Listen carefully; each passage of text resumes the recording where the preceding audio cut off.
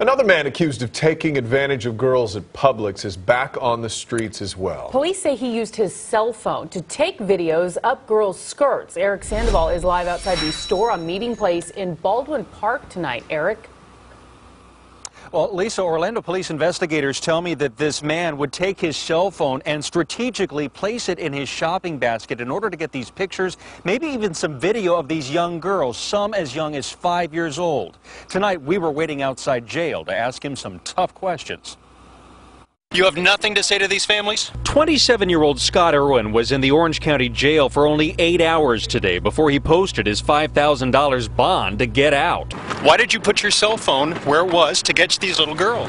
Orlando police say surveillance cameras caught Irwin walking around the Publix in Baldwin Park. Watch where he puts his cell phone here, right on top of a box of saltine crackers. OPD investigators say he used that to prop up his phone so he could grab pictures up the skirts and shorts of at least 2 little girls.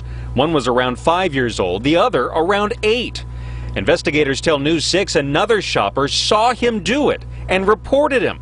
The manager was able to write down his license plate number, allowing OPD to track him down. Irwin was released around 5 o'clock this evening. We watched him in the jail's lobby as he made several phone calls trying to find somebody to come pick him up.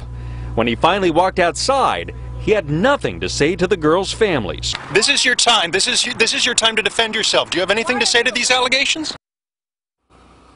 And he had nothing to say to defend himself this afternoon. We found out from OPD that they have confiscated his cell phone and his computers. They have not said what they found on them. We're live in Baldwin Park tonight. Eric Sandoval, News 6. Lisa? All right, Eric, thank you.